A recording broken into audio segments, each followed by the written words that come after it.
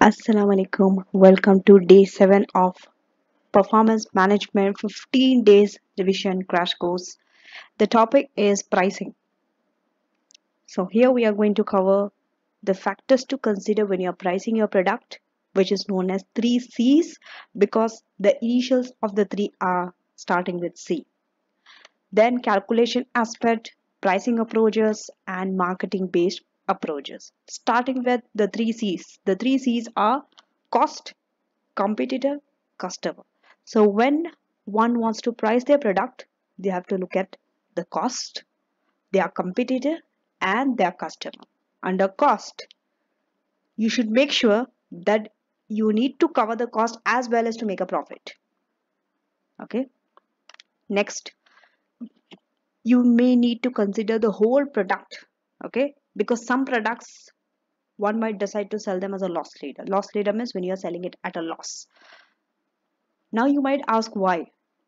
Because when there are so many products, okay, it's okay to sell some product as loss leader.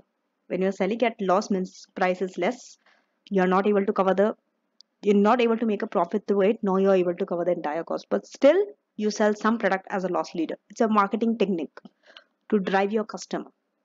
Okay, you want to attract customers because customers are always attracted to low prices. So that's why some products you can keep as loss leader, because when you attract them, okay, to that loss leader, they're not only going to buy the loss leader, but they're also going to buy some other product through which you can earn your margin. Next, in the short term, okay, the you might be happy to cover just the variable cost to make some contribution, even though it's not covering the fixed cost. But in the long run, remember, you have to cover the fixed cost as well. Okay, that's why you have to increase your volume. And you need to consider the whole life cycle when you're costing. Okay, when you're pricing and looking at the cost, you have to see the cost of that product through the entire life cycle of that product, because sometimes some products are initially they're very costly. One example is IT. Okay, anything to do with IT industry, if you see any smartphones or any software or anything, initially they're very high priced, but as it goes around the life cycle, okay, it goes through growth and it reaches the maturity stage, the price starts declining, because by that time they have already captured the market. Even if they reduce the price, they'll be able to make profit, but initially is not possible. Cost is very high, they're not able to cover the revenue. Competitive, yes, your prices needs to be competitive. The prices should not be that, let's say, for a product, okay, you are charging $100, you are charging $200, your competitor is charging $100. So your competitor will take away the market from you. Now it should be the other way around. You are pricing very low and the other one is pricing too high, because then you will not be able to cover you will not be able to make profit. Even though in the short term you may be able to attract customer, remember, you are there to make a profit. You cannot survive in the long run with that low price. Okay, so later on when you try to increase the price, you will lose away the customer. That's why in order to price, you have to see your competitor. It has to be reasonable and within that range. Next, to decide that, you have to see how close a substitute our competitors product. If the product that your customer competitors are selling, they are not substitute to you, you are safe. You are safe, because even if you price high, you are not going to lose away customer. But if they are very good substitute of your product, remember, the moment you charge high price, customers are very smart, they are going to go to your competitor. Substitute means they are feature wise, taste wise, look wise, they are very similar. It's just maybe the differences are very few. Okay, next, customer. You also have to see how your customers are willing to pay. For this, you have to do market research. Okay, market research could be in any way. You can do survey, questionnaire, focus group. Okay, then you have to consider the power of your customer. Do they have the power to walk away from you? Because if they have the power, it will put a pressure on you to reduce your prices. Now coming to the calculation aspect. Okay, you have to know one thing, that is elasticity, how elastic the demand is to the price. That is known as price elasticity of demand, PED. Either it could be elastic, either it could be inelastic. Okay, the formula is this. You have to remember the formula. Percentage change in demand divided by percentage change in price. That means how much your demand is changing to a change in price. See, demand is something which you cannot control. Okay, it's uncontrollable factor, external factor, outside your control. But price is something that is in your hand, that you can change. So that's why we have to see how much if we change the price. If we increase the price, what's happening to demand? If we decrease the price, what's happening to demand? Elasticity. That is known as how flexible or inflexible demand is to the price. Okay. Now you have to know two things here. Elastic, inelastic. How do you decide? When after doing a calculation, percentage change in demand divided by percentage change in price. If the answer is more than 1, it is known as elastic. So the right approach here is to increase revenue, you have to cut the price. Why? If it's elastic, that means even if you change a price by a small amount, let's say your price is 10, you increase your price to $12. That small increase in price is going to reduce your demand hugely. That is known as elastic. Small change in price, up or down, anyway, okay, it could go anyway, okay, not only up only. You can reduce also. So up and down, your demand will suffer greatly. In elastic, on the other hand, means even if you change your price by a small amount or even a bigger amount, demand is not going to change so much. That is known as inelastic. Inelastic means after you calculate your PED, the amount that you get, if it's less than 1, it is known as inelastic. Everything depends on that amount, whether it's more than 1 or less than 1. Less than 1 inelastic, more than 1 elastic. Inelastic, you can take a risk with the price. Demand will not change so much. You see, that is known as inelastic. They are not very flexible to the price. Yes, demand could change because there could be some other factor also. We know. Okay, there are so many other factors than price, but this measures only the price, keeping other constant, variable constant. So we are not touching the other variables. Okay, maybe changes in fashion or changes in custom, like anything could change, right, in the environment, but we are not considering those other factor into this account right now. Only taking care of price, only how price will react with demand. So for elastic, remember, to increase revenue you have to cut the price, and for inelastic you can still increase the revenue by keeping your price high. One very good example of inelastic products are alcohol, cigarettes, right? No matter however much the price is increased, the taxes up, will still consumers will keep on buying them. Their demand will not reduce because this kind of products are very addictive. You know, I'm not promoting them. It's not good. Should not smoke. But my point is, it does not react with the price. Even if you increase the price, revenue will still increase. Your demand will still increase. Okay, for elastic products are like normal goods that you can buy every day, like your shoes, or let's say the clothes that you are buying. Even if you increase the price by little, demand is hugely going to fall down. Demand falls down means revenue falls down. So that's why for normal type of products, you have to keep your products, you have to cut the price, you have to keep the prices low to increase revenue. And for inelastic, that means on which you are very dependent, without which you cannot survive. Some essential products are also known as inelastic. Okay, like medicine is also another very good example of inelastic, because no matter what happens to the price, you still need to consume that medicine if you're sick, right? So if you increase the price also, revenue will increase. Okay, now pricing approaches. One is demand based. Based on the demand you price. Okay, here we have different approaches. One is algebraic approach. As the word says, algebraic means some equation is there. I hope that all of you remember algebra, right, from your school days in maths.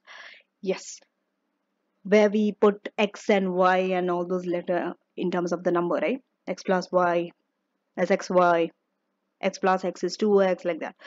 So we are not going to solve algebraic equations here, don't worry.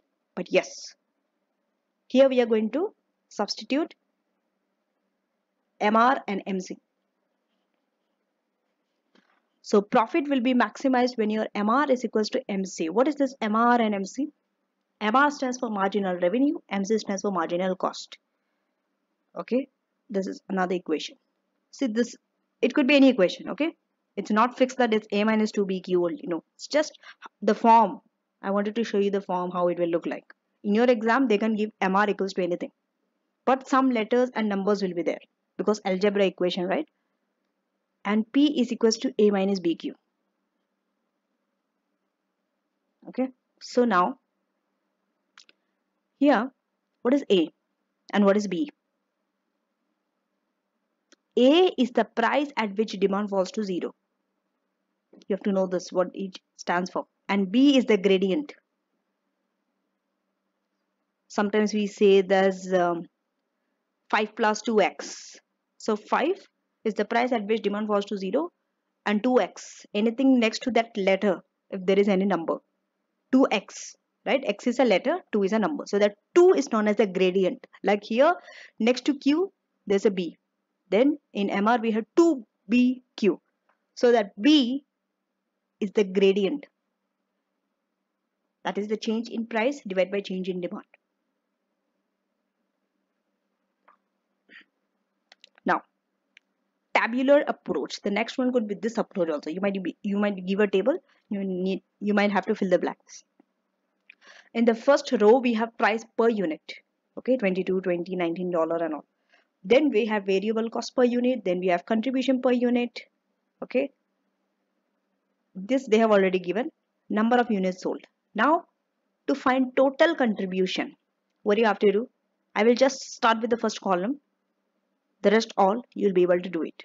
Okay, so total contribution is number of units sold into contribution per unit. In the first column, it will be 16 into 50,000, giving you 800,000 of total contribution. So same way in the other columns also, contribution per unit multiply by number of units sold to find the total contribution.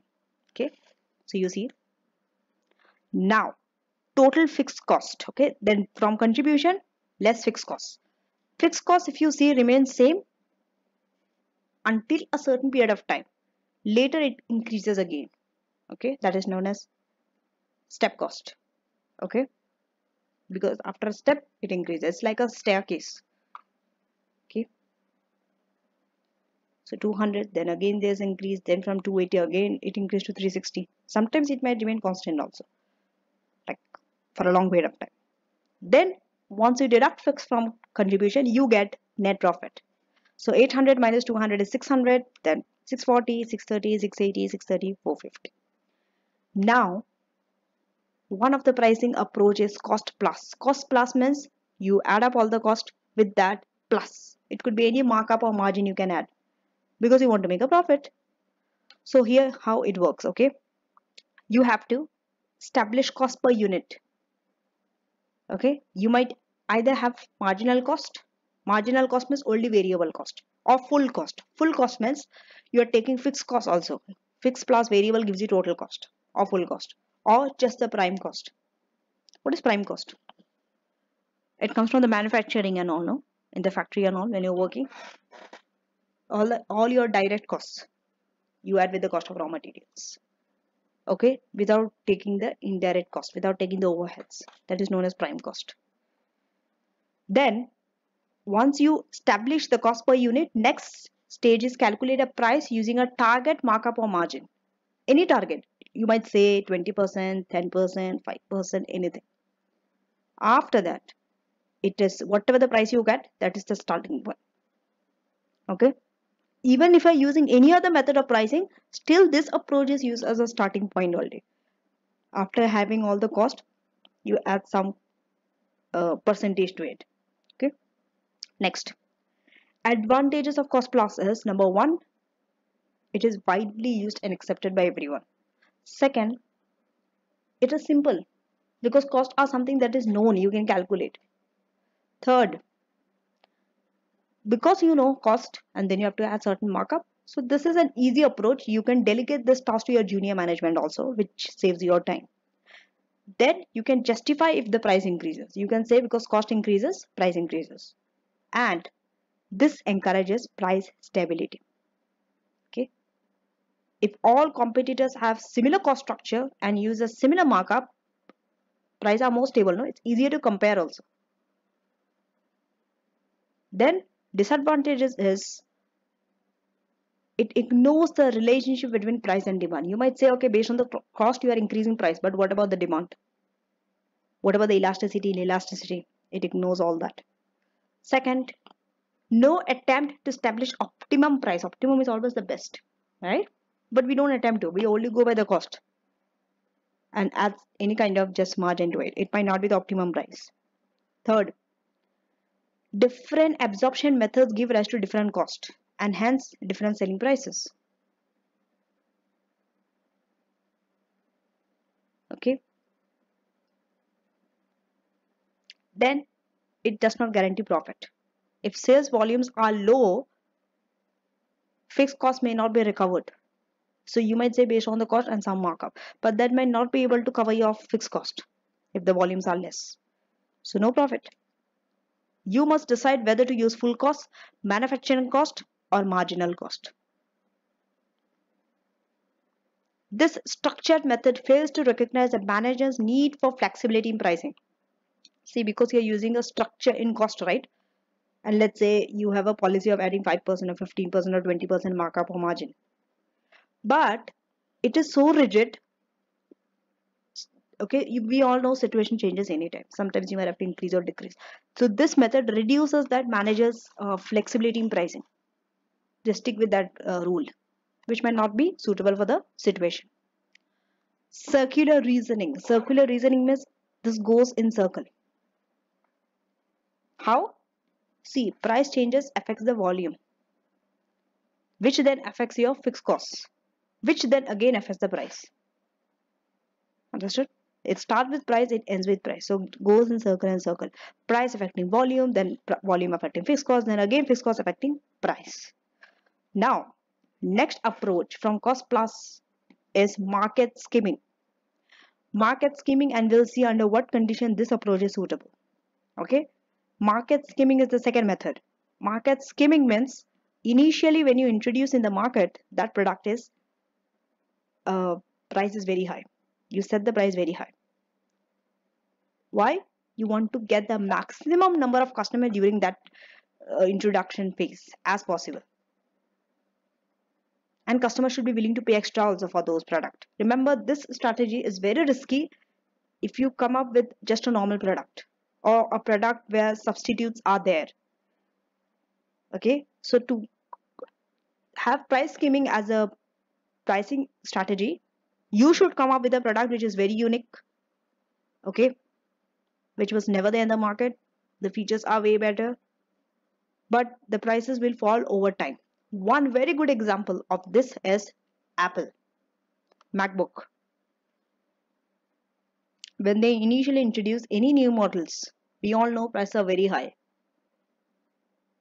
But customers are still, there will be some customers available, still willing to pay during that phase also. The fast mover customer. Okay. Mostly IT firm, technology related firm are in this sector, this group. They charge high. Because they've invested heavily also, right? So it makes sense, justify. Now, as I told you, competition has to be very less for you to adopt this strategy. Otherwise, you are going to fail very badly. Okay, where the product is new, where it is differentiated. Okay. Now, next, a firm with a liquidity problem may use market skimming. If you're having liquidity, you want to initially charge very high price so that you'll be able to generate cash flows high early on. Where high prices in the early stages of a product's life cycle might generate high initial cash flow. Okay. Now, this type of products usually have short life cycle. You come to the market, charge a very high price, get the maximum number of customer or the profit, make a profit, and then come up with a new product. That product goes off. short life cycle, but still is very profitable. Next is penetration, the third approach. This is the opposite of skimming. You charge low price initially to gain market share. But this type of pricing is good for those companies where volumes are very high. Okay? Because then you can sustain. If volume is less, penetration will not work. This is suitable when objective is to increase market share. You want to discourage any new entrant from entering the market by having low price. And if firm wishes to shorten the initial period of the product's life cycle, if there are significant economies of scale to be achieved from high volume output, and demand is highly elastic and so would respond well to low prices. What did we study in price elasticity? If it's elastic, keeping the price low is going to achieve great revenue. Now, next, you should be linking the pricing decisions for different products. Okay, let's say product A. So if you're having many different products, we discussed all the previous for one particular product. For example, you are in one particular industry. You're using one type of strategy for all the products in that company. For example, all these luxury cars, BMW, Mercedes, Lexus, Ford, Porsche, you name it, right? I'm sure you know all the sports car. When they come to the market, they're very high priced. So they are targeting only high income people, right? They're not targeting the entire mass, through which they earn a very good cash flow early in the product life cycle. So they use price skimming, but then they use this method for all of their products, all of their cars, all of their BMW cars are priced high. But sometimes some company might have different type of products. Okay, so especially where they are segmenting their product, they want to segment for high income, low income, middle income, then different pricing strategy for different products needs to be adopted. For example, a company is having two products, product A, product B. So product A you can price cheaply so that you can attract the customer. Once you attract them, they can also buy product B, through which you can earn a higher margin. And this, okay, the key issue is the extent to which customer must buy the other product. This also you can't say it will work or not, because sometimes customers just come, buy product A and goes off. They might not buy the other product. So it's a little risky, but it works. It works for complementary product. Yes, complementary means where you to for product A you need product B also. That means they're dependent on each other. Without having product B, product A will not work. One very good example is car and fuel. To ride the car, you need fuel, right? Another example is, you might say, cricket and ball. I mean the bat you need. For cricket, you need the bat, right? Bat and a ball. They're complementary. You need them together. Cornflakes and milk, if you take in food industry. So there are so many other things. Next, product line pricing. Now, volume discount. We all know when we go for bulk purchases where we buy huge quantity, we get discount. That also, that individual person is having that large order. For that individual, there's a discount. It's not that separate companies, customers are buying, and then when you accumulate them together, it becomes a huge volume. No, no, no, no. One single customer is only ordering a huge quantity. So for that individual customer, there's a discount. This they do to make customers repeat business with them and all, right? To keep them satisfied. Okay, as I told you, cumulative quantity discounts. This is to increase customer loyalty, to attract new customer, because when they know when they order huge order, they are going to get discount. So for that discount, they will order great quantity, right? And to reduce sales processing cost, to lower customers purchasing cost. Yes, clearance of surplus stock. Sometimes to clear off your stock also you give discount, so that at least in discount you sell up the stock. Increase use of peak capacity. During your off-peak capacity, when it's not at peak, you can give them heavy discounts. Okay. Now, price discrimination is the next approach. As the word says discrimination, you are discriminating on price. That means for the same product, you are having different prices in different markets. Okay. For example, let's say I'm having a phone. Okay, my phone in Oman versus my phone in Dubai. They're in different prices. But the same product. So that is price discrimination. But this is suitable only when you as a seller have a monopoly power.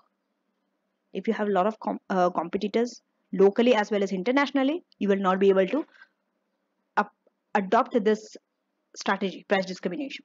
For this, you have to have a monopoly power. That means only you are the one who is selling that product, no one else. Then yes, you can charge high in one country, low in another country. Up to you.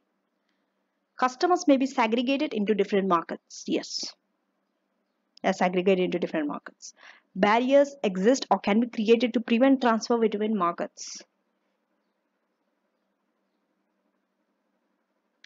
And different elasticity in each market. In each market, elasticity might not be same. What might be inelastic in some might be elastic in the other region. Okay, so in an inelastic region, you might set higher prices. In elastic segment, lower prices. One very good example of price discrimination is in airplanes for business class and economy class. It's the same flight. Everyone is traveling to the same destination. Still, prices are different. Okay, there's a difference in the price.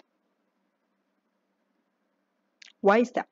But for that difference in price, they are giving additional features also. They are giving additional comfort and whatever luxuries are given to the business class people over the economy class. And also limited seats are there.